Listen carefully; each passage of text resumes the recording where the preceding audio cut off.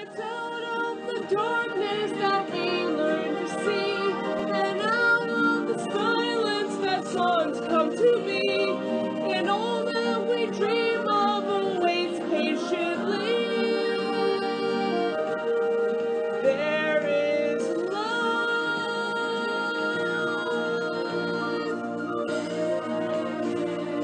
There is life.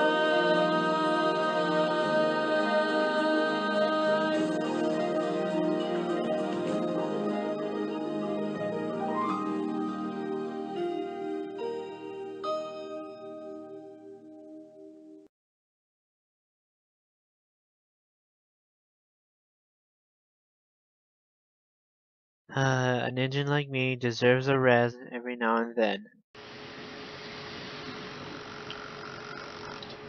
Hello, Louie. Oh, hi, Billy.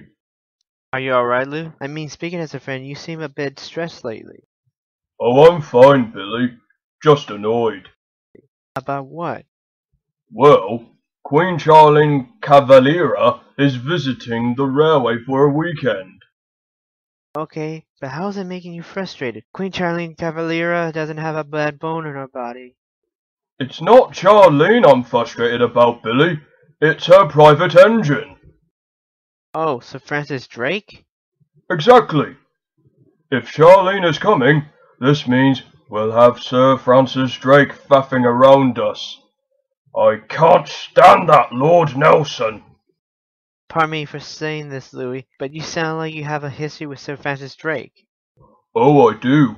You see, back when I worked on the Southern Railway as one of its goods engines, Sir Francis Drake was one of the express locos. The only thing is, Sir Francis Drake is very proud of the fact that he was named after the man himself. He was so proud that it made him one of the most conceited engines we have ever known. Not only that, he was strict and refused to do any goods or shunting. He ordered us about to fetch his trains and shunt them away for him. It got in our nerves, and eventually he refused to do a thing for him afterwards. This made him cross, and he went on strike, refusing to shunt his trains or do any goods work until other engines do it for him. Then I can bet ever since he became Queen Charlene Cavalera's private engine, his boating and rudeness has gone worse. Exactly. I don't think he's ever done any proper goods work. He just sticks to important passenger duties and leaves us other engines to do extra work, doing half of Sir Francis Drake's work as well as their own. I did some of that too when I was young. I have a feeling he's going to do the same thing here for the weekend. To be perfectly honest, Billy, I'd much rather be working with those horrid diesels when they first came into the picture on British railways. But not all diesel were like that, Louis. Most of them were quite nice and had respect for us steam engines. In fact, there are more diesel who had respect for us than there were of those who didn't disrespect us. Well, it is true that some diesels did respect us, but the diesels who didn't, I will give them credit. Those of the diesels who were rude to us may have been devious, but when it comes to their work, they actually did it. In fact, most of their schemes were to steal work from us steam engines. With Sir Francis Drake, we've been picking up his slack, which I'm pretty sure we will here too. I know it needs to be done to keep things moving, but even I've got my limits. What do you mean? Well, all the extra work Sir Francis Drake left me within the old days took its toll in my boiler. And I wasn't the only one. Most of the other engines on the Southern Railway left the same way. In fact, we had to go for maintenance a lot more than Sir Francis Drake did. I have a feeling that history will repeat itself here. Oh, I understand. So take my advice, Billy. Watch out for Sir Francis Drake. He's likely to order you to shunt his trains for him. Thanks for the warning, Louis. I'll keep that in mind.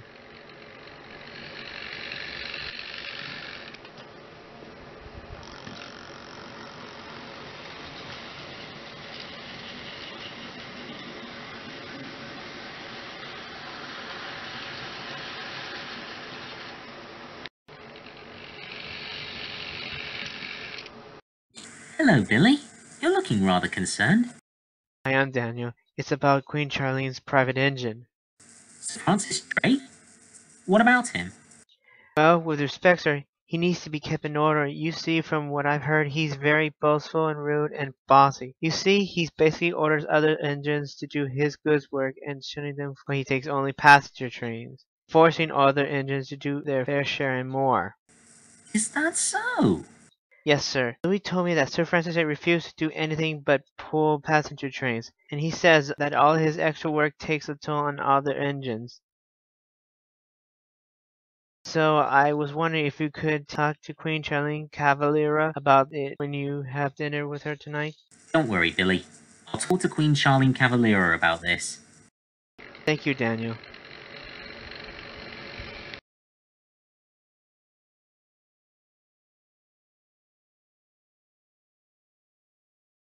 So I arrived at the station with my passenger train making my last stop this morning, and then Sir Francis Drake puffs up and starts ordering me about. What did he say? He ordered me to shunt his coaches. I tried to tell him that I had to shunt my coaches and head off to collect this chocolate straight away afterwards, but he refused to let me go until I shunted his coaches for him. I tried to tell him that he could shunt his coaches away himself, but, to my annoyance, he said that a Queen's private loco does not shunt, and I shunted his coaches for him. After that, I headed off to the chocolate factory and to collect this train, but I was very late, and the workmen were blaming me. Me! It's that stupid idiot of a Lord Nelson that made me late. Calm down, Netherlandline. I'm sure David will talk to Charlene about it. Well, he'd better. That Lord Nelson has gotten on my last nerve. Well, I hope he doesn't make it worse for all of us. I mean... Ah, there you are, Netherland Line. Oh no, here we go.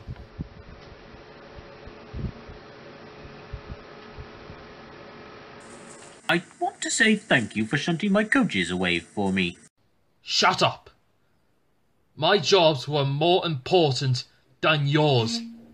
If you hadn't have forced me to shunt your coaches, I would still be on time with this train.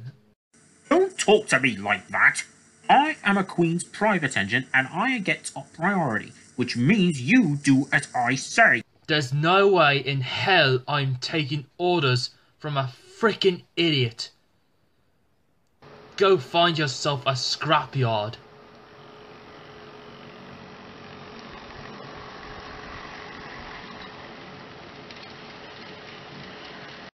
Stupid Navy twit.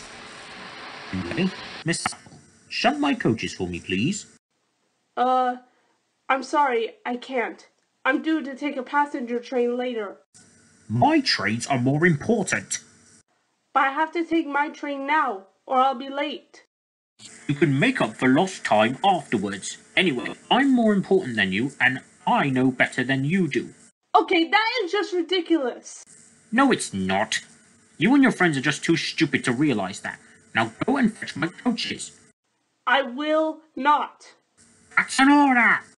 You've been doing nothing but ordering us about, being boastful and rude since you became in Charlene's private engine. That stops now! How dare you!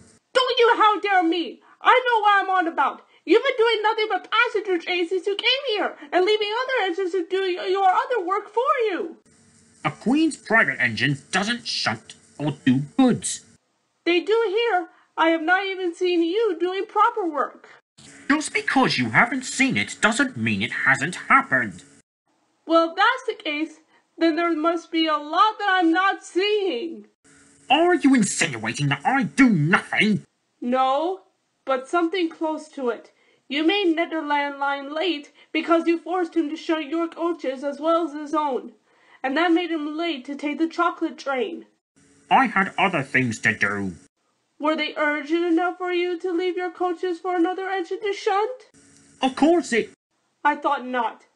Now if you'll excuse me, I have a train to take. But I need you to shunt my coaches. I have to shunt my own, so you can shunt your own coaches. But I don't want to hear any more of your excuses, Sir Francis Drake. You're going to do the job that you were supposed to do in the first place.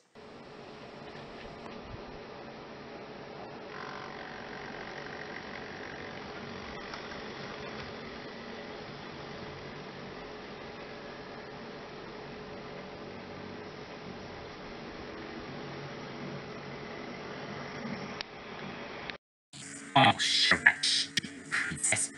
Do nothing but pull passengers, order others about, and boast, huh?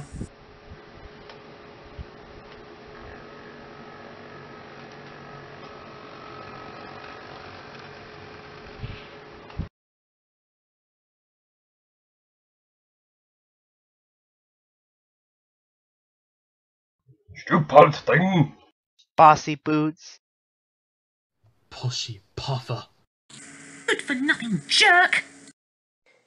He's such a disgrace to the Southern Railway. You said it, not me. I just like to do my work with other engines equally, not be bossed around by another who doesn't do his work for him. He does nothing but boast and boss us around, making us pick up his slack. Anyone would think he's got nothing better to do. It's high time that Lord Nelson was put in his place. Agreed. I heard that you gave him a good telling of. Well done. It was the least I could do. Has Sir Francis Drake always been like this? Unfortunately, yes.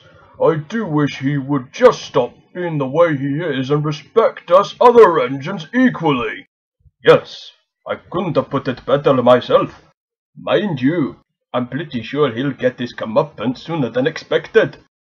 Don't worry, guys. Daniels told me that he's going to talk to Queen Charlene Cavalira about it. He told me too. I hope he gives Francis a severe punishment for his behavior. Hey, what's going on over there? Uh-oh.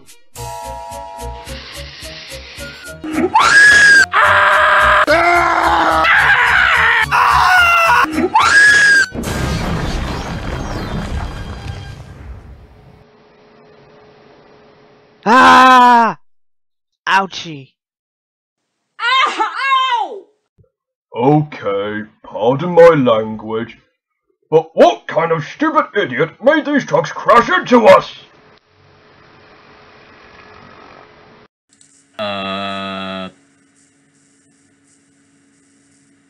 Oops. Sir Francis Drake! What's the big idea? I was trying to show that I do more than passengers. By bumping some silly trucks into us? Sir Francis Drake, did anyone ever tell you that you have a serious impulse problem? Well, I'm in trouble, aren't I? Oh yes, you're in more trouble than you think. Uh-oh.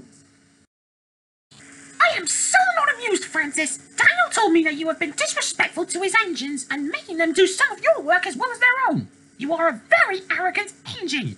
Your pride has caused a great deal of trouble. Louis' boiler was strained. You made Netherland Line late for his next train when you forced him to shut your coaches. You tried to force Duchess of Atholl to shut your coaches, and now you bumped trucks into Daniel's engines. You should be ashamed of yourself.